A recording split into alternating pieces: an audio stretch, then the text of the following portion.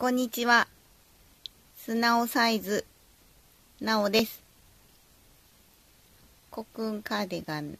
のスチーム当ても終わって、今回は最後になります。サイズなんですけど、編み始めから編み終わりまでちょっとメリヤスの丸々分をピッと伸ばした状態で測ると長さは90センチでした。で、丸まってしまうので、この模様のところから模様のところまでを測ったら84センチでした。あと、このゴム編みからゴム編みまでの着丈になる長さはスチームを当てて広げて測ったら67センチでした。70センチまでは広げた状態ではなりませんでした。で、ここから袖口のところを閉じていきたいと思います。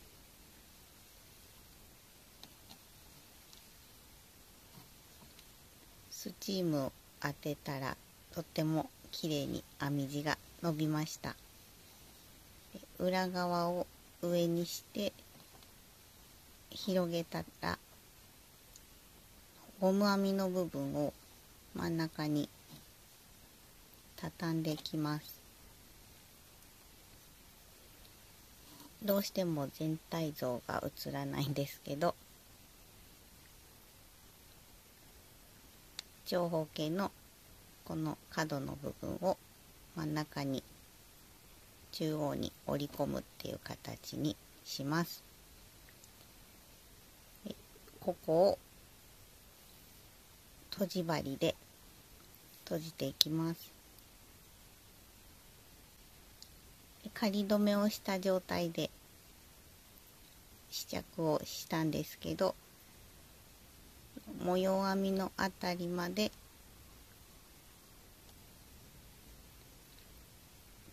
くっつけたいと思います。この端っこの編み地は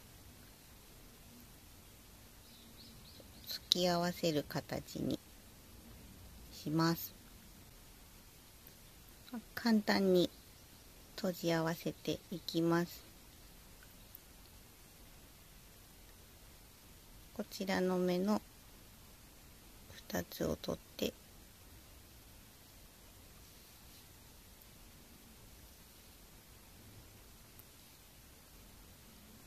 くっつけたら、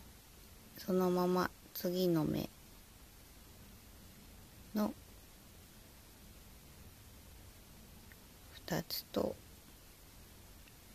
こっちの目の2つずつを拾って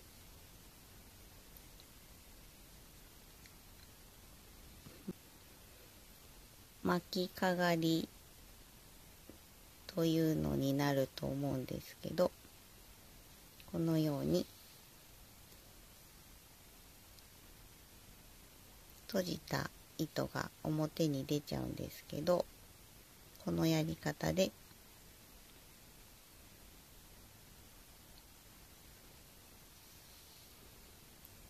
閉じていきます。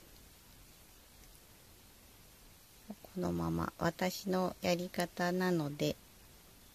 もっといいやり方があったらそちらでやってください。これでも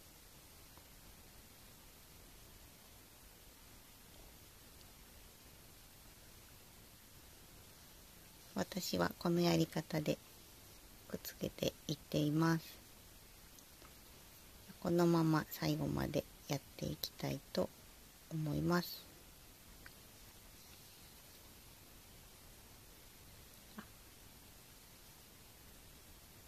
一応何目って数えていないんですけど、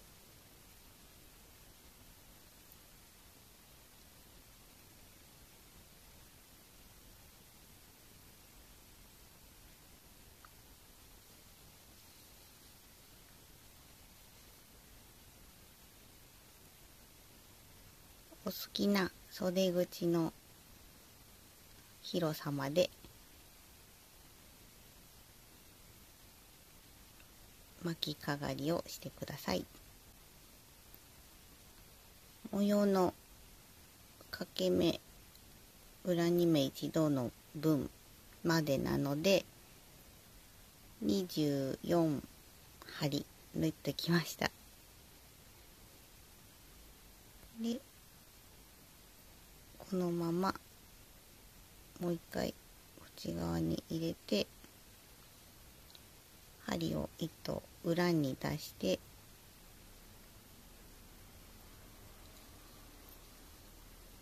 後ろで糸始末を糸処理をしていきたいと思います。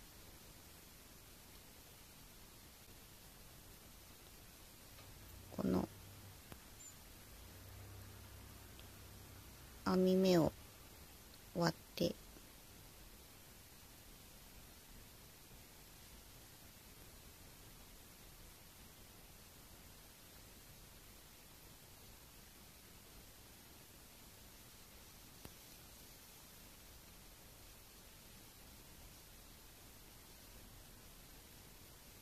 こんな感じにして、あとはこのゴム編みのメリヤスのところに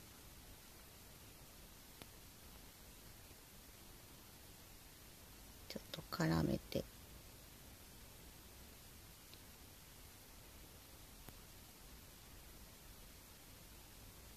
みようと思います。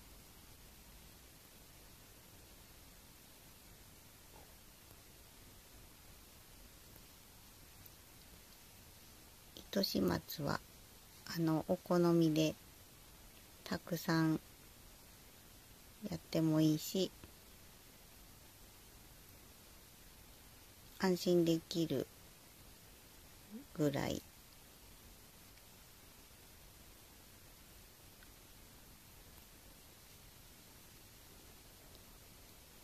絡めてください。私は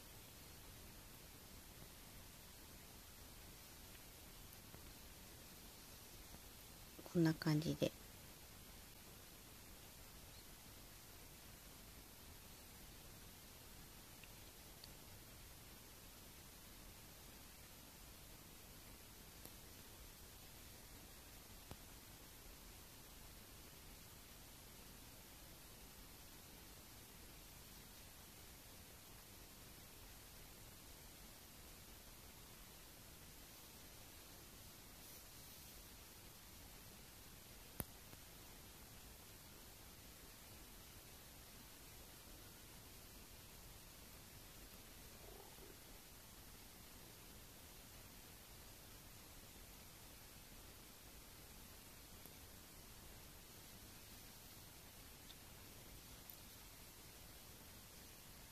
こんな感じで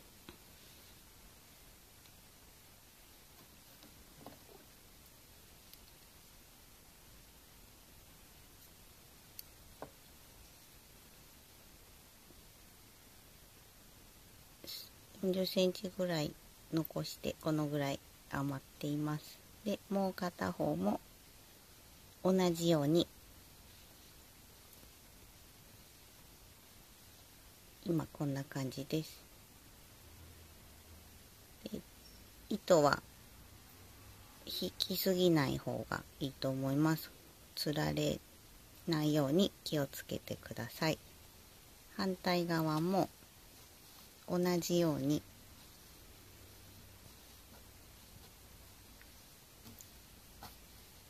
中心に向けてゴム編みを持ってきます。ちょっと向きが違うので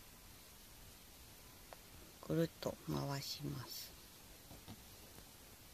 で突き合わせる形で閉じていくんですけど、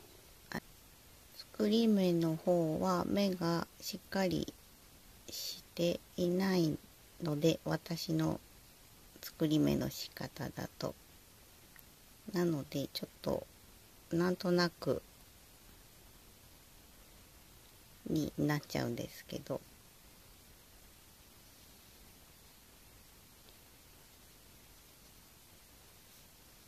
違う作り目をされた方はもしかしたら拾いやすいかもしれないんですけど、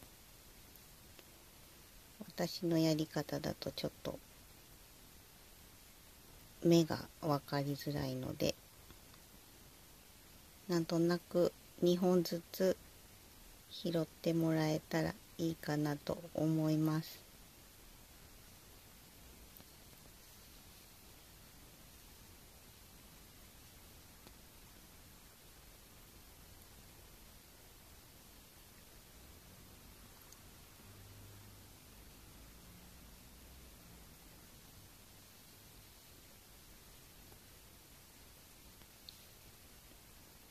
ちょっと説明がしづらいので、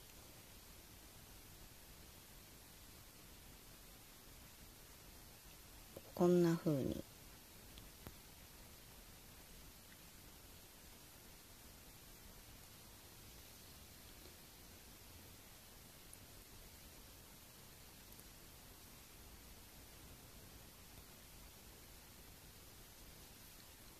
つなぐ目が斜めにちょっと走るような感じで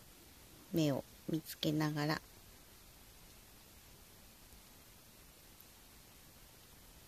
拾ってみてください。ちょっとこっち側ははっきりしたことが言えなくてすみません。ちょっとこれで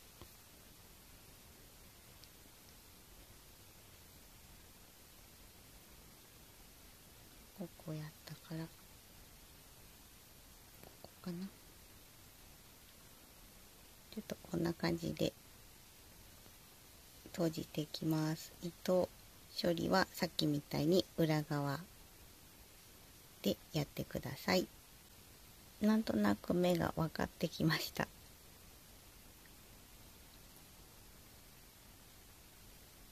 一応このメリヤスとガーターがあるので、メリヤスのところと表編みのところと表編みのところで、ここ拾ったから次はこの裏編みのちっちゃい鎖と裏編みの鎖っていう形でやるといいと思います。今ここを拾ったからこのメリヤスじゃなくて表と表の糸編み目、次は裏編みのところと裏編みのちっちゃいこんな感じで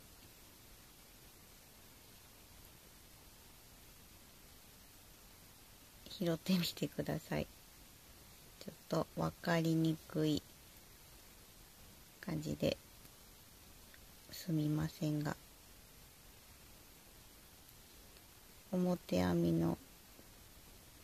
延長の鎖とこ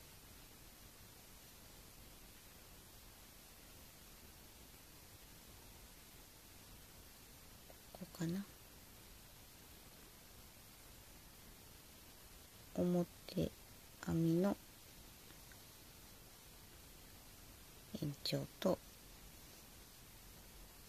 最後じゃないけどこを拾ったので、今度はここのちっちゃい裏編みの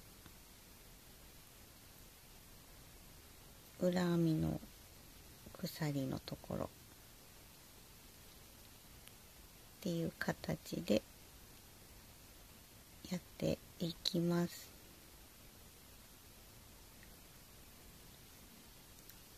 2目ゴム編みのところがちょっと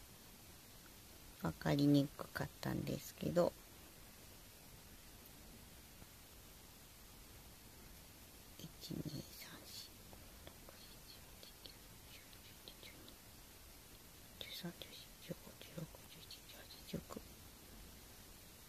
20か、24針分やっていきたいと思います。24目くっつけたので、糸始末をしていきます。くっつけることができました。あと糸を変えたところやつないだところがあると思うんですけど、ここは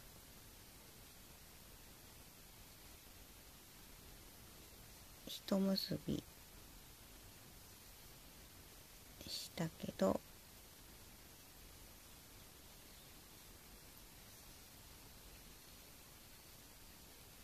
外して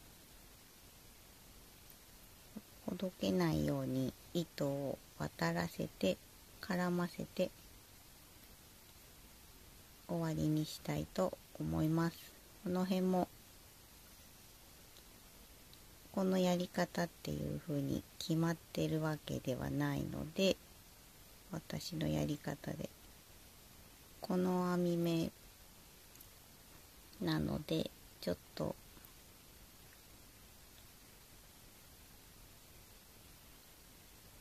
少し絡ませて、この糸がこっちに来ています。で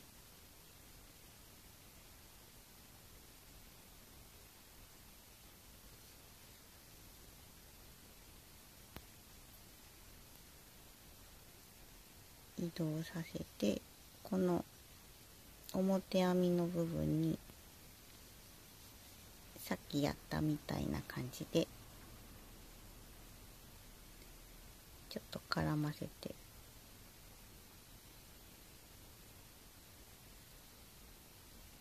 糸を割るようにして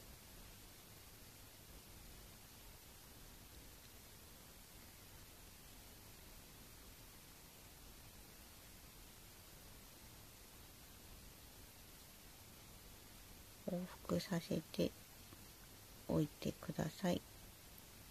糸処理の仕方はそれぞれ皆さんやり方があると思うので、いつもの安心できるやり方でやってもらえるといいと思います。私はいつも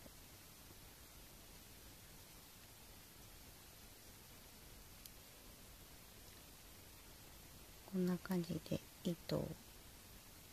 編み目に通して絡ませて糸処理をしています。ちょっとそんなに丁寧じゃないけど、こんな感じで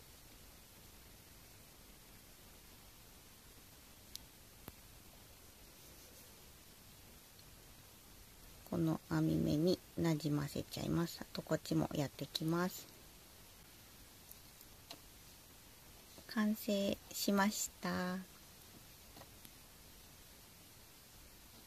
一応このような感じでこう閉じることができました。ちょっと初めの糸が目立つとちょっと気になっちゃうかもしれないんですけど、このように閉じるだけです。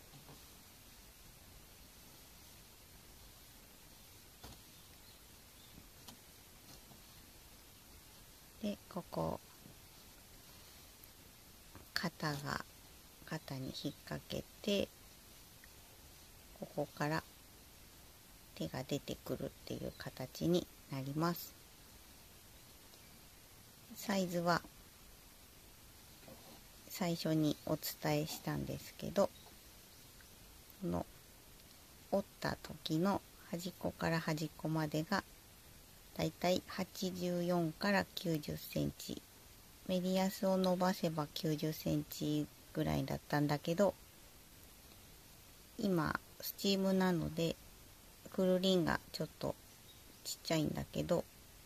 普通に水通しをしたらもう少しくるくるっと丸まると思うので、模様から模様までは84センチになっています。あとこの着丈、ゴム編みの端っこから裾のゴム編みの端っこまでは67センチになっています。これでは全然イメージがわからないと思うので、ちょっと都合上今回はトルソーに着せた画像を一緒に載せたいと思います。ちょっと何日かしたら着画とかできたらいいなと思っています。実際に着てる感じの方が腕の部分とかがわかると思うんですけど、ちょっと今は撮れないので、トルソーに着せた状態のものは載せておきたいと思います。長くかかりましたが、コクーンカーディガン完成しました。こんな感じで